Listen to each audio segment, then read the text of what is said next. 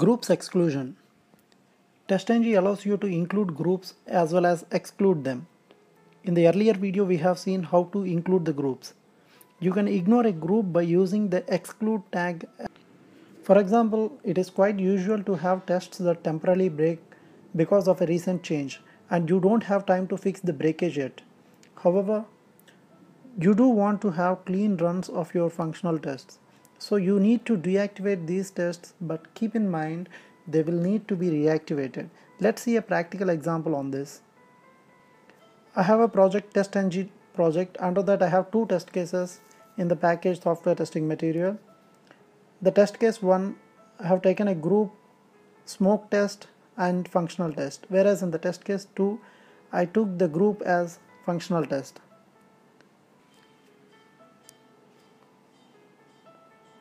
Let's see the testng.xml file. In the groups tag, now I am about to exclude a group name called smoke test.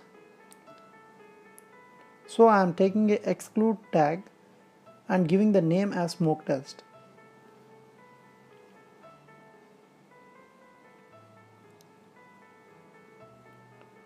Before executing this, let me comment the group name once and see the output, how it works.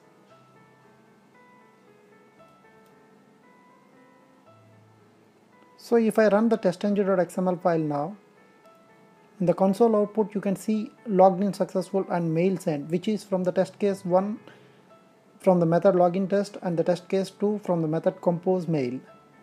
Now going to the testng.xml file, now I am uncommenting the exclude tag and save the testng.file and run the testng.xml file.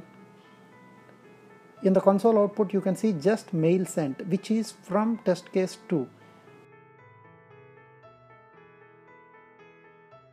Why? Because I have excluded the smoke test group which is related to the test case 1.java file.